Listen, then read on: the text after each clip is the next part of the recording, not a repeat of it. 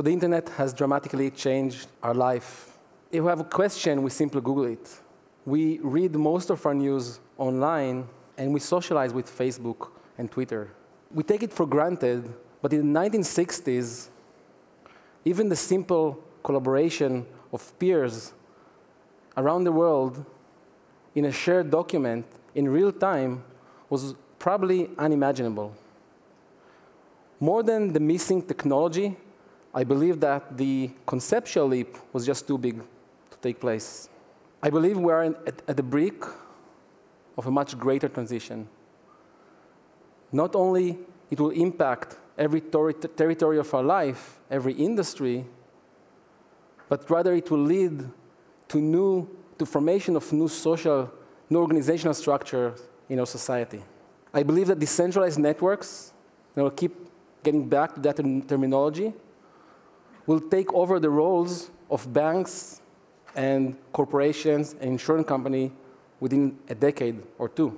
And I believe that will be just the beginning. So if you look at those murmuration of those starlings, to me they look a lot more like a living creature rather than a flock.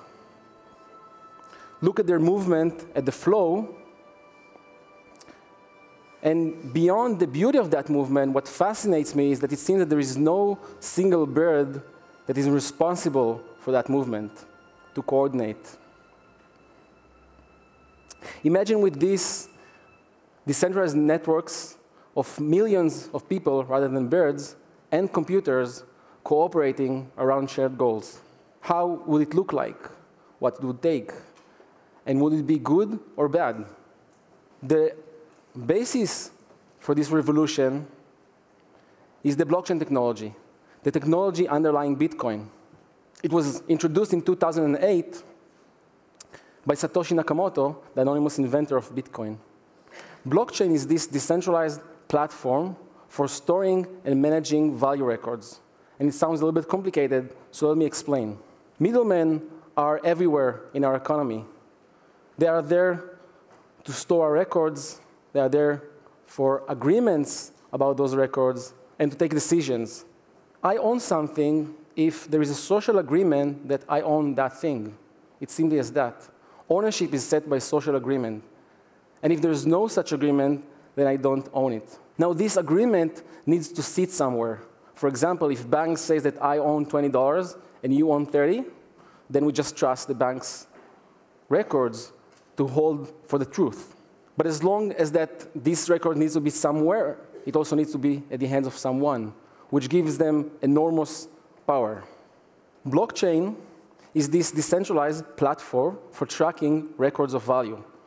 So it keeps tracking who owns what at any point of time. By being decentralized, it means that it sits nowhere and everywhere.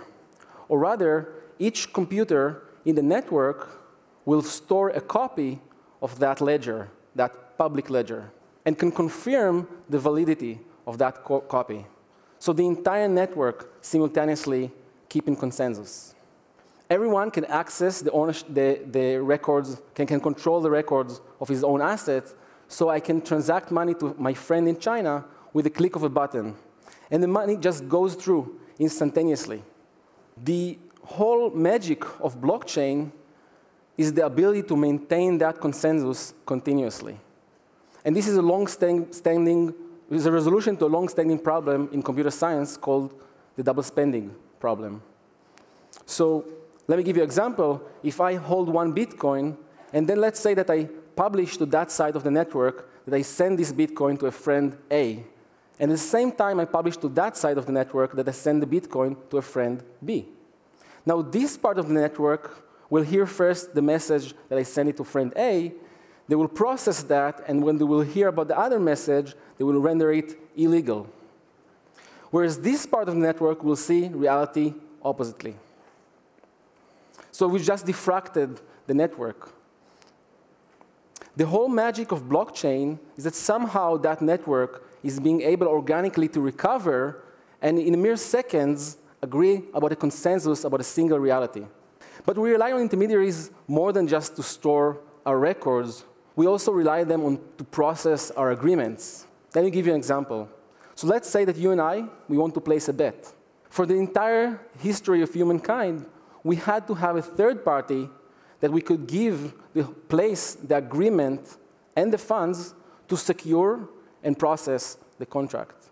So wherever we have economic interaction, we need intermediaries, we need middlemen to execute our contracts, to execute our economy. Now, with the advent of blockchain 2.0, we can also remove intermediaries from that. Wherever before, we wrote the agreement in paper or in code, and we place it at the hand of a third party both of us trust, together with the funds. Now, we can simply write it in code. We can place that code onto the blockchain. It has an address.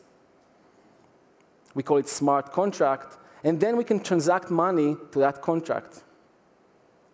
From that point and onwards, the blockchain guarantees to self-execute the contract by the code, unambiguously. No middleman, no friction whatsoever.